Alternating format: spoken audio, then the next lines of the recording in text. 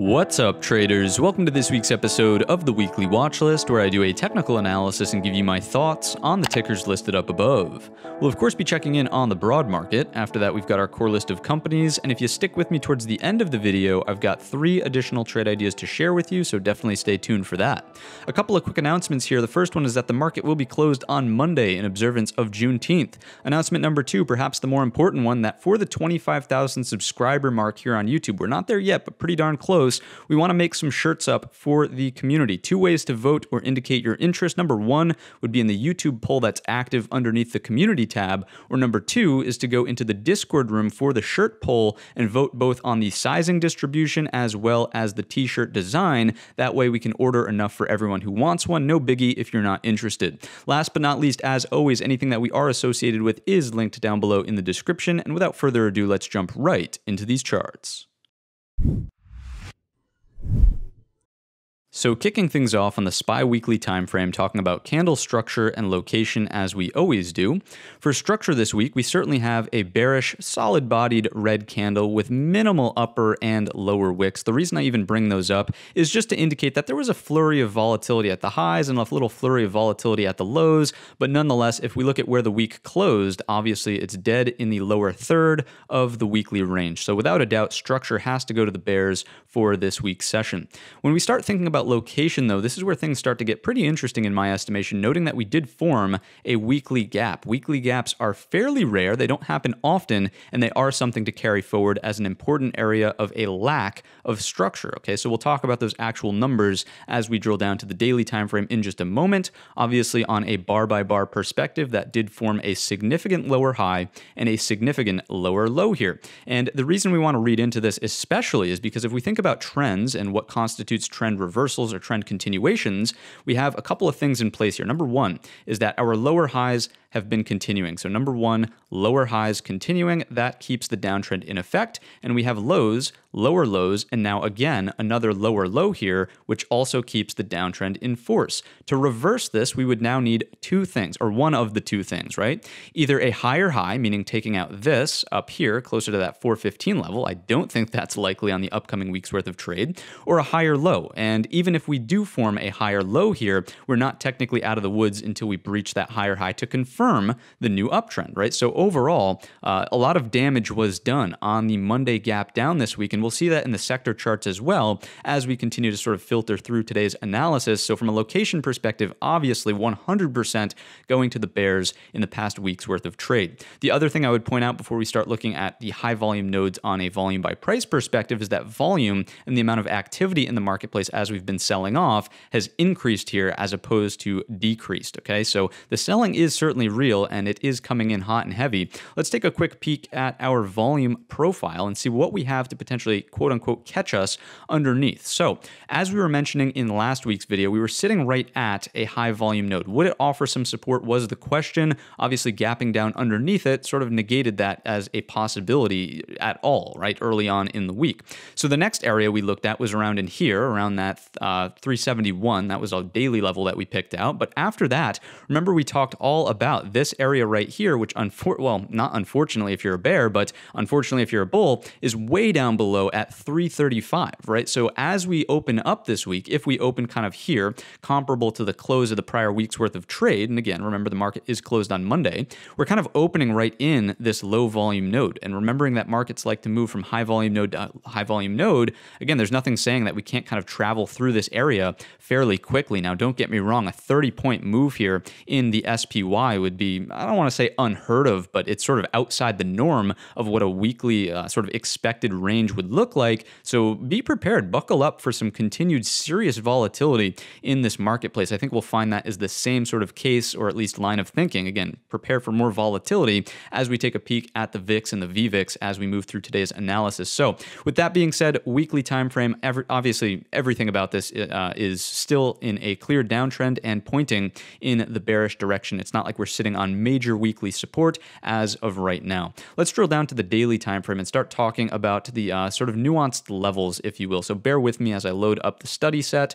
50 in blue, 200 SMA in green, and there we go with our levels. So that weekly gap that we were just discussing on the weekly time frame, how fitting, right, is going to be from here. This is going to be 383.99, call it 384 if you like nice round numbers, up to the low of last Friday, or excuse me, 2 Fridays ago now, at 389.75. This is the gap that did not fill and should be carried forward as, really important because it's a weekly gap as well. So what happened this week? We certainly got into the gap a little bit here on the Wednesday session while we got that FOMC volatility, but all of that was taken back. If you watched the Wednesday video, we talked about the real concern behind the fact that, again, buyers got into the gap, but they did not do what they should have done, which was fill that weekly gap overhead. So really, no one is willing to sort of put their neck out there first and turn into the new money buyers trying to quote unquote catch a bottom here in this marketplace. And it would seem the same on the Friday session. The fact that we really just consolidated inside of that prior bar, well below the edge of the weekly expected move, right? Look at what happened here.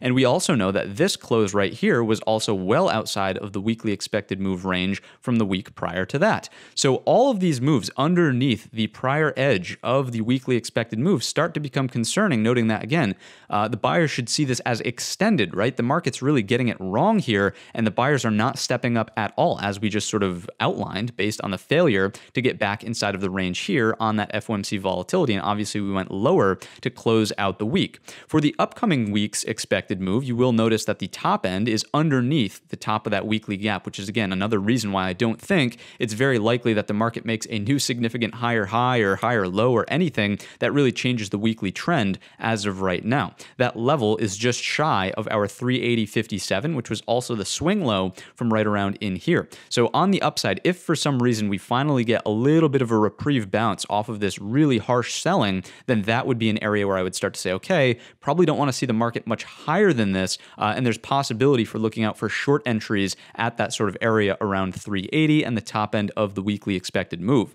Now to the downside, the low end is going to be in here around 352.25. I'll just back out real quick a couple of years here and show you where that support is coming from. It is well above that 335 high volume node that we had pointed out, which is really midway through here, right? It's kind of right around in this area, slightly underneath. You get the gist, but that 352.25, which is fairly close to the low end of the weekly expected move, is coming from prior resistance, break, retest, and it held, and that's where we sort of kicked off that next rally from. So 352.25 is what we have underneath us for support early on in the week. It is a shortened trading week, but again, with the volatility out there, who knows if we're going to smash the bottom end. We will, of course, give you an update on the Wednesday session if we breach that, and we'll start looking out for next supports underneath. So everything about the chart here is definitely falling into the bear category, noting that the response from the buyers, right, just was not there whatsoever over the past week's worth of trade here. If we take out the fibs, let's say that this is going to be the quote-unquote bottom right here. I don't think it's a healthy bottom from a structural perspective. We'll see that on the market profile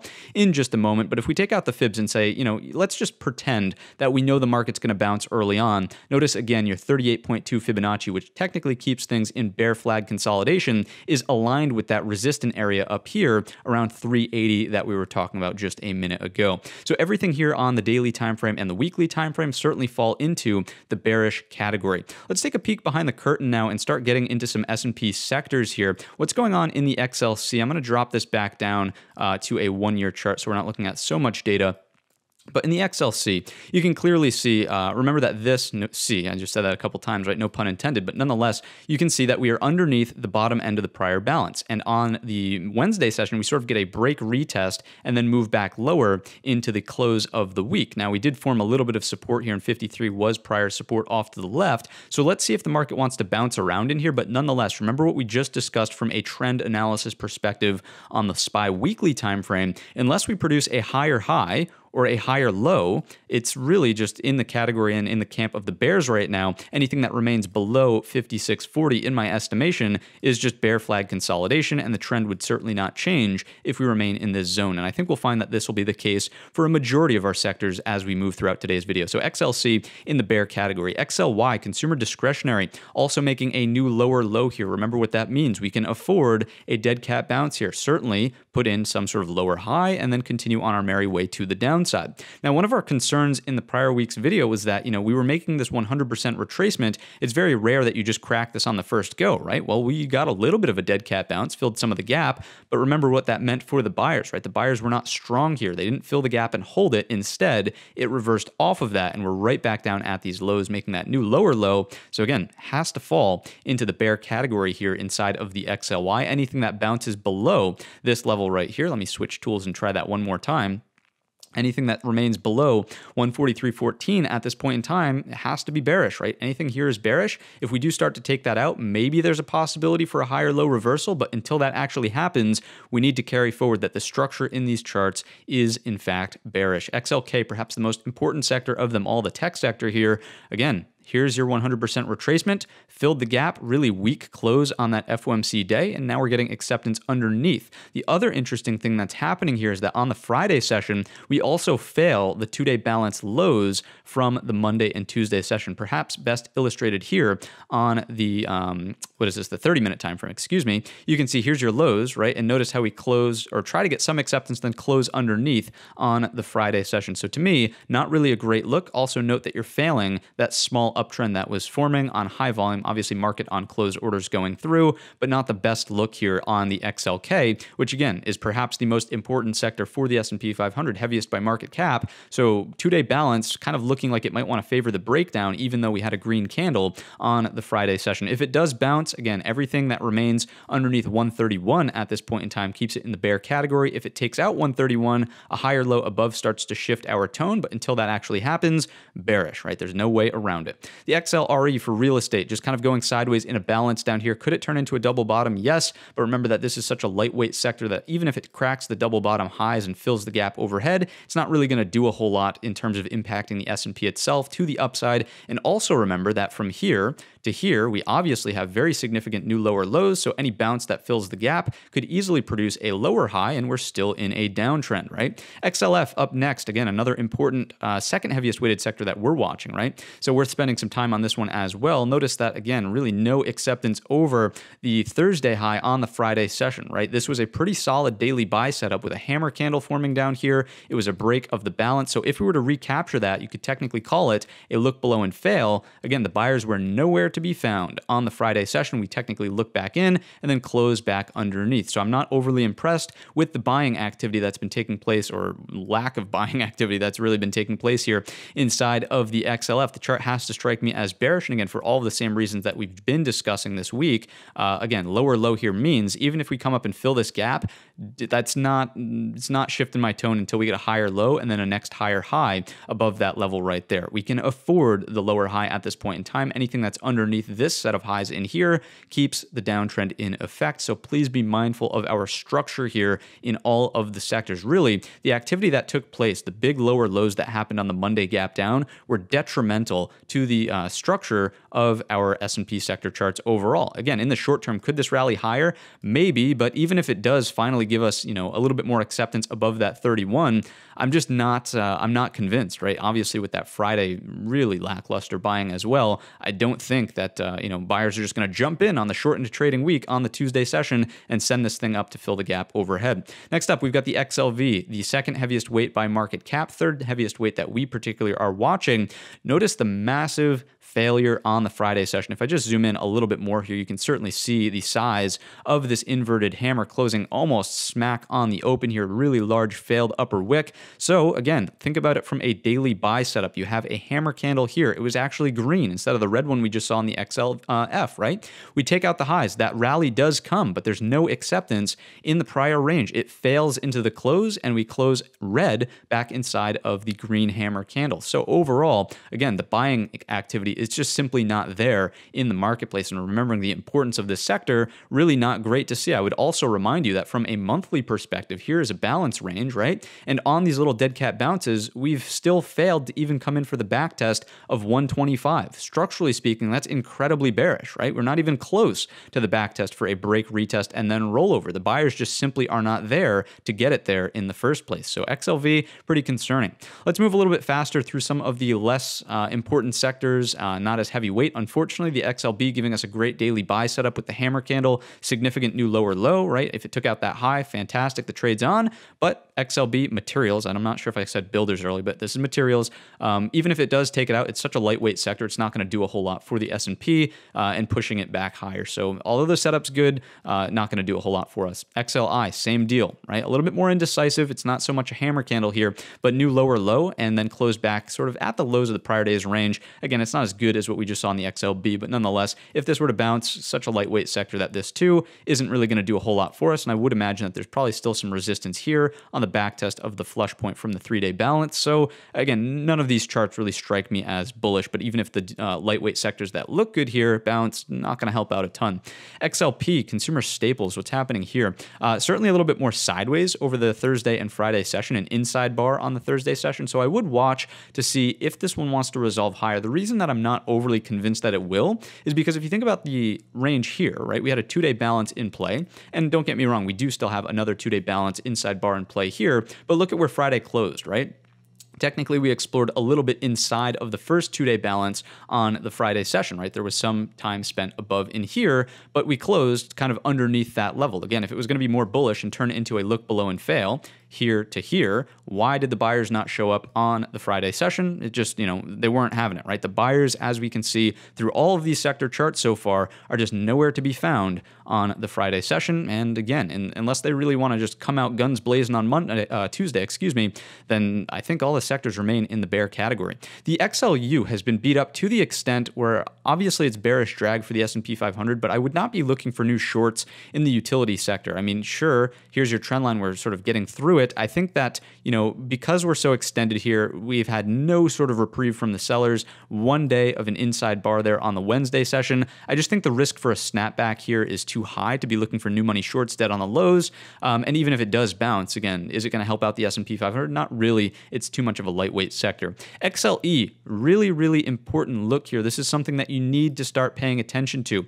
Remember that energy is one of the things that we don't want to see leading the charge in any sort of market reversals here. Now, obviously, if the market's just continuing to go lower as a whole, then it doesn't really matter what energy is doing. But the fact that it's coming off of the highs is a good thing, because if the market, for some reason, were to start to form some sort of more meaningful bottom, this would not be the one leading the charge to the upside. Now, from a structural standpoint, don't get me wrong, it's still in a much more healthy looking trajectory than many other things that we look at in the sector list, but not leading the charge is, of course, good. Remember, less, the lower the cost of energy, the less pressure on the consumer, the better for the market, okay? So that's what we see in the energy sector.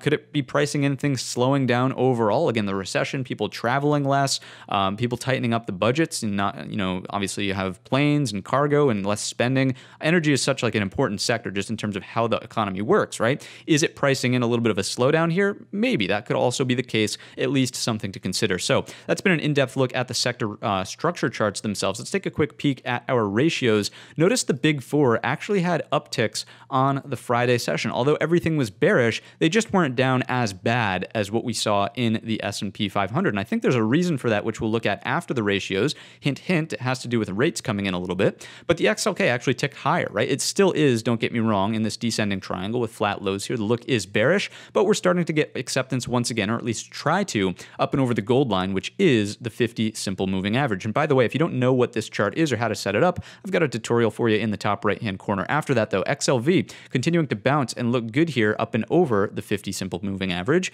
What else? XLY really just sideways, not continuing to deteriorate. And in the XLF, bouncing as well off of these lows. Don't get me wrong, it's still kind of in this box of wickedness, if you will. I would even draw the box in slightly less than that. Something like this. This looked promising in the past. We're still kind of just in the midpoint of that range. We're not yet breaking out of it again to the upside. So XLK, kind of the one thing looking promising here, but overall remember that we obviously need more than two. So We always need more than one, but more than two that are pointing in the upward direction to start to signal more risk on. Obviously, XLV is one of them. XLK starting to perk up here, but not quite there all the way. So unfortunately, risk on is not yet activated. And then down at the very bottom, these are our risk off sectors. Notice that they're all still in, most of them at least, in glaring uptrends. So your XLP still above that 50 SMA. The XLE pulling back aggressively into the upward sloping 50 SMA, but certainly not pointing lower yet or breaching underneath. The XLRE kind of going sideways, starting to perk up a little bit, and then the XLU at an upward sloping 50 SMA. Remember, again, we need more than two to sort of turn off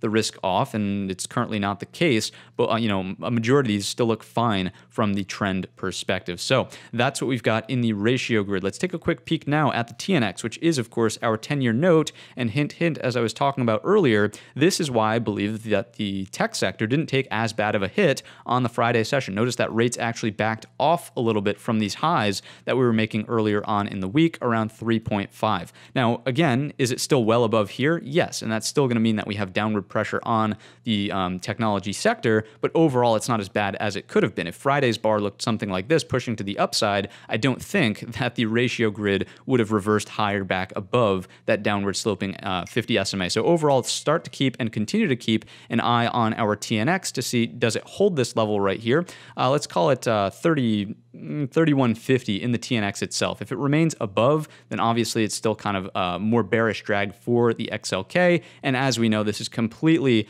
disjointed from any sort of benefit for the financial sector. So don't look for these higher rates to help out the XLF at all at this point in time. So that's been your TNX. Let's take a quick peek at our VIX, which is, of course, the volatility index. What's going on here? So some pretty big concerns. As the market's making new lows, why was the VIX making lower highs? Why was it not making a new high much closer to that sort of capitulation max fear handle that we have up around 40? Just as a reminder, obviously you can see it falls down from it here and here, but even if we grab more time, something like a 3-year chart, there we go. This, of course, is the sickness.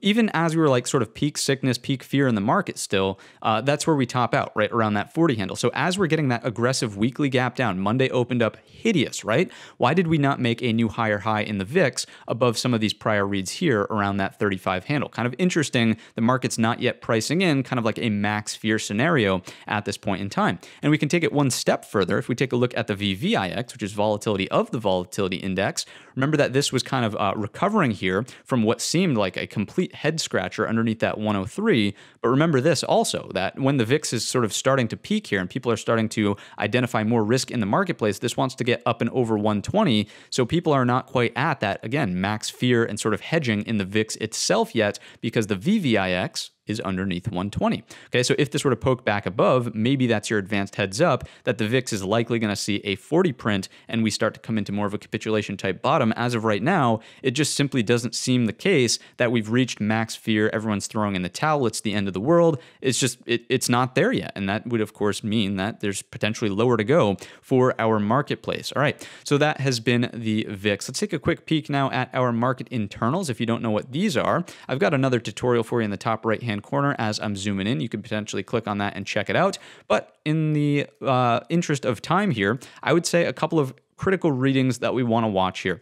Everything on the bearish side has been much more magnified than any sort of move back to the upside. If you look at your volume thrusts, big reads, as always, we're looking at sort of negative 300 million mark as a threshold to classify something as significant and positive, obviously, to the upside.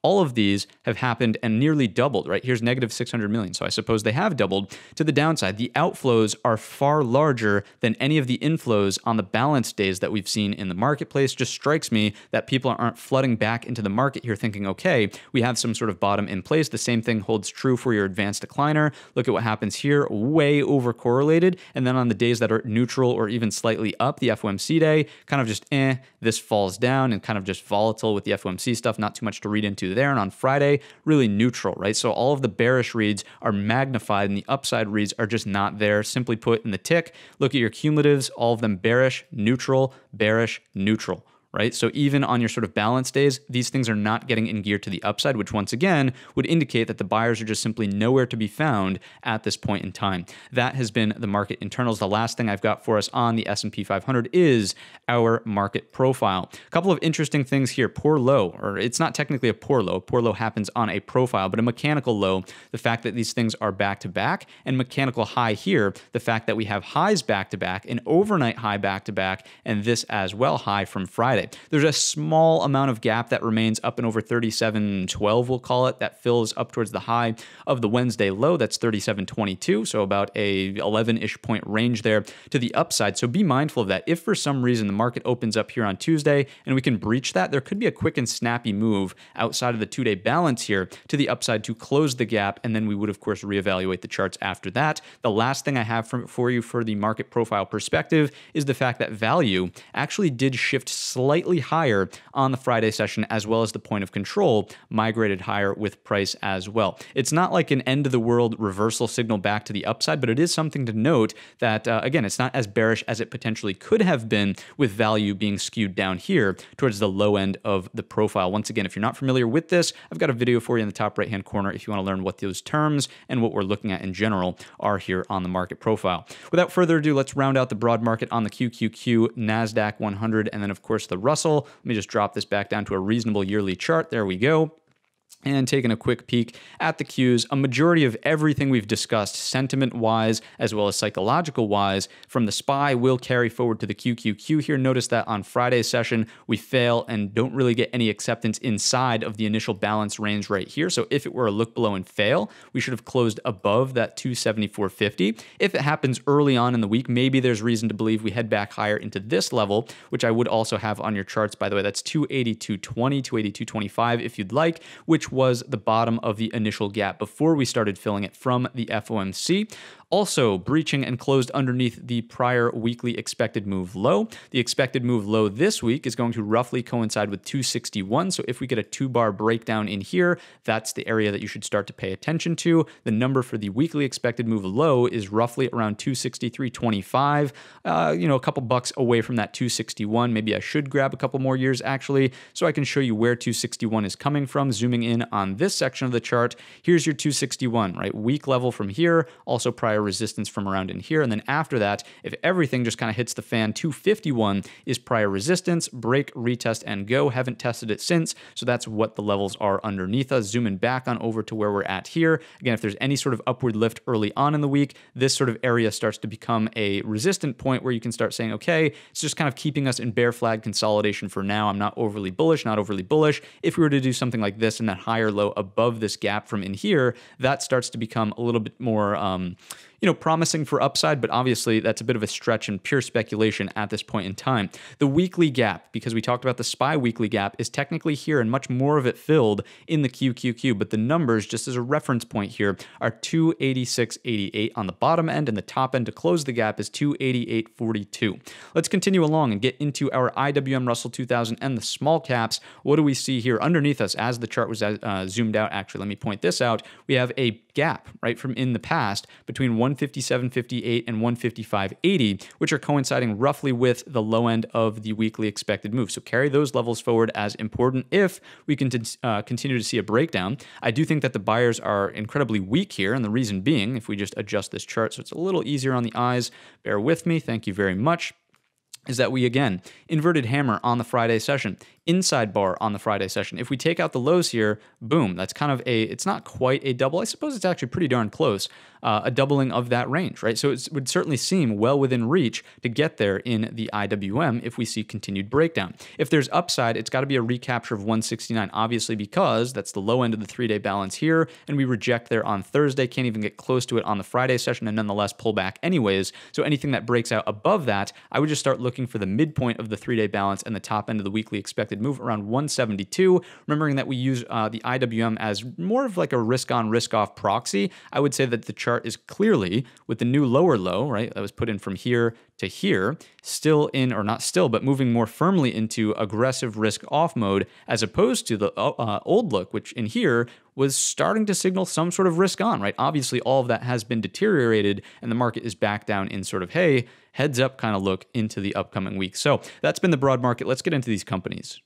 If you've made it to this point in the video, I'm sure you're enjoying the analysis. Hit the thumbs up button and subscribe to the channel so you know every single time a new video comes out. And with that, let's get right into Apple. We'll breeze through these companies since I know we spent a lot of time on the broad market. Apple is going to be very similar to the SPY and the Qs here. Obviously, a failure from the buyers here as we close the gap overhead, and a failure on Friday, or just lack of serious buying anyways. With the if you look at this right as a look below and fail, why did we not close above that 131.50? Instead, we've closed right on it, which strikes me as a bearish implication, remembering that this is the lows from in here. So overall, I think that it does want to kind of move lower here, drift lower based on the lack of any serious buying pressure. If it were to be bullish, you'd watch for 5 or 15-minute acceptance patterns above 131.50 to rotate back higher into 135.15 as an upside target. We'll keep you updated on Wednesday if there are any major changes there. What do we have going on inside of Netflix? Zooming in on this chart. Where's the zoom tool? There we go.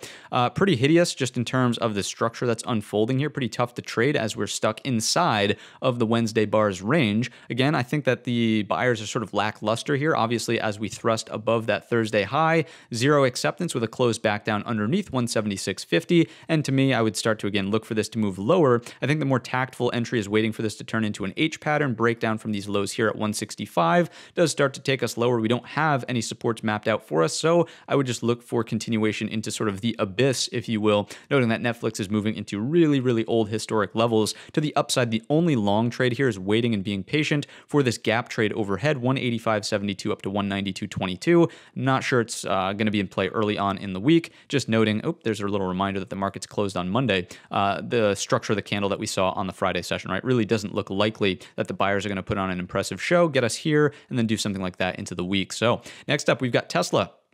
What's going on in Tessie? H pattern, right? If I actually zoom this back out for a second, here's your sort of H. We got the dead cat bounce. It resisted right at 700 as we had been talking about for quite some time, right? Here was the inverted head and shoulders, broke that sort of shoulder mark, bounce, break and retest at 700. Now we're back down at the lows. Inside bar on Friday. So your short is underneath 625 to get you closer to 550. Longs are going to be patient for anything that does this and form a higher low above 700. Don't get me wrong. 5 or 15-minute pattern scalps in between in this kind of range right here are fine. But for the better structural long, we of course want to see a higher low above 700. Ironically enough, that would start to put into play something that would do this, right? Another inverted head and shoulders, or you could just simply look at this as a range, price acceptance in the upper half. Maybe then your entry is something up and over 780, 75. Overall, again, fairly skeptical of longs at this point in time, given the failures that we've discussed around 700. And instead, H pattern sort of setting up the more favorable breakdown underneath 625 to move into that lower target. Next up, we've got AMD. What's happening in the chip space? So nice hammer candle on the Friday session. This is exactly what we want to see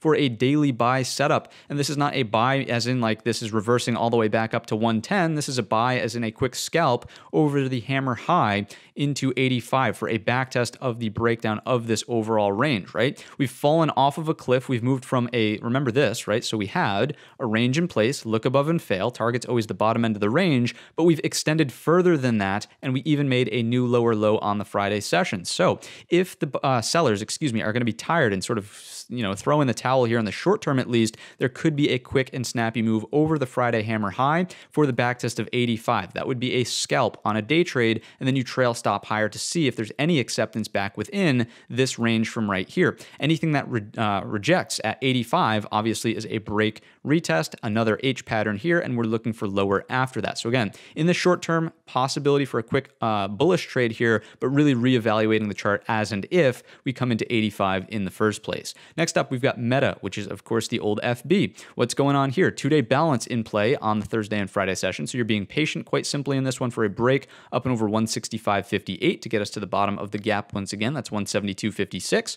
Or downside break underneath the 2-day lows, 159.67, get us to 153, right? If we just take a quick peek on the 30-minute time frame, here's sort of your range that we're playing with. The reason that the top is so important is because that's the pullback low from the FOMC, right? So if we break that and then do something like that, that's your bullish trade. And obviously to the downside, something here obviously triggers your short, 159.67. It is a flush point. Notice how exact those lows are. Remember that right? We never want to see lows exact like this, which is also just to sort of tie this full circle, why AMD is more attractive, right? AMD made the lower low. It cleaned up that area and then it snapped back. That's why we're looking for the long over the hammer high. Meta obviously doesn't have that. We have all of these mechanical levels. So if we come back down and test it, I would imagine that breaks. Again, 153 is the look for lower. Next up, we've got NVIDIA. I know we're moving quite quickly, but hopefully you're sticking with me through it. And then we'll get you those quick 3 trade ideas and send you on your way for the long weekend here. What's going on inside of NVIDIA? Notice that we have a fairly still mechanical and weak level. I would not put too much faith into the 155 support here, although we did print a green hammer candle. Again, I think if this area is revisited, it probably shouldn't hold up on further tests. Now, don't get me wrong, the buy setup is there up and over the hammer highs at 159.50, should spur an up move here closer to 168.62, and that's where we would reevaluate the charts once again, remembering that also would form something like this potentially in the future, and that's where that breakdown of the 155.50 becomes more attractive. We would give you a downside target after that. Let's actually find one together, just in case the market does move lower here early on in the week inside of NVIDIA. I don't want you to be lost to the downside looking out for next supports. So what do we have? It's got to be underneath that level in here, so zooming in, I would start to call this one out, certainly because it is a daily gap that remains unfilled, and prior support and resistance from here, 147.85 is roughly the area that you should be looking for if 155.50 gives out to the downside early on in the week. But again, we will update you on the Wednesday session. Next up, we've got Microsoft. What's happening in Softy?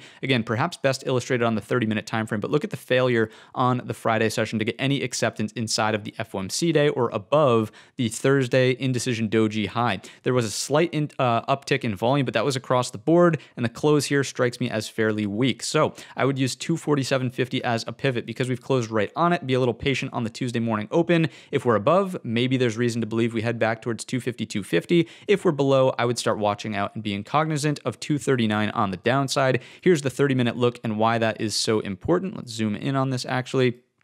There we go. Again, you can just kind of see resistance, support from the FOMC rally, again, making that such an important level. Here's your Thursday highs, and we sort of close right on it on the Friday session instead of remaining high and tight in this bull flag consolidation. Kind of a failure in my perspective from the buyers. Last but not least, the mini beast, we've got Amazon back over to the daily time frame. Again, weak levels down at the lows. Carry this forward as something that should break in the future if we retest it here at 102.61. All of these levels are exact. That's usually not how significant bottoms are put into place. Don't get me wrong, this has a much stronger close from the Friday session, looking like we could continue here into 109 from the gap fill area early on in the week because of the strength that we exhibited into the close on the Friday session. So this is really much more of a better indication for upside. So let's see if there's a long to be had early on in the week. The broad market's moving higher. Amazon would probably be a name that I would look at just based on the relative strength here. That's our first target. Anything after that really comes into this gap here from sort of the post-split debacle when things kind of fell apart, right? That's going to be 114 up to 116.12.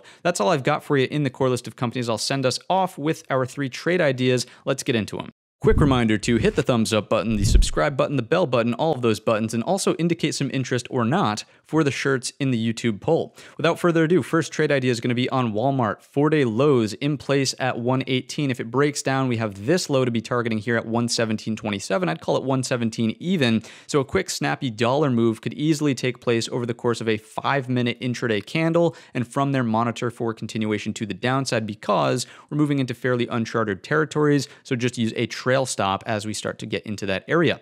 Next up, and by the way, not interested in the trade if we breach 121 with candle prints to the upside. Next up, we've got TSM for Taiwan Semiconductor. What's happening in this one? 2-day balance is in play here, but the reason it's so attractive as a trade setup is because we have a clear target if it breaks to the upside, the gap fill from in here, so up and over 86 into 87.41, and to the downside, 2 back-to-back equal lows. Again, it's a weak level on the chart. If that breaks down, so underneath 84, the target is here at 82.52, which was a significant resistance off to the left and could potentially offer some support when tested from the top side down. Last but not least, ELY, Callaway Golf. What's happening in this one? Taking a quick peek here, a little bit of relative strength over the last couple of weeks here, forming a new budding uptrend, so higher lows are in place, but certainly let's acknowledge the long-term downtrend that it is certainly in. So 2 ways to trade this one. Number 1 would be that you're aggressive. You're looking for this little uptrend to continue into the resistance trend line. You would be looking for this move, right? The reason that could be in store is because we have a big green volume bar and also a big green candle bar on the Friday session, closing above a red candle high. So a little bit of upward lift wouldn't seem unreasonable here inside of ELY. So you could trade for the bullish move into the resistance trend line, or you could be patient and wait for any potential topping signals in here. So inverted hammer, short the lows, and then retarget the support trend line underneath and potentially monitor for continuation for the downward channel to remain intact and potentially come into the low end here. So a couple of ways to look at this one, but again, interesting looking chart with such a well-defined channel and new uptrend starting with an interesting close on the Friday session. That's going to wrap it up for today's video. If you learned anything new, feel free to let me know down below in the comments section or by giving the video a thumbs up. Please, again, indicate some interest or not for the shirt so I can order the correct amount. And with that being said, I wish you all a green trading week.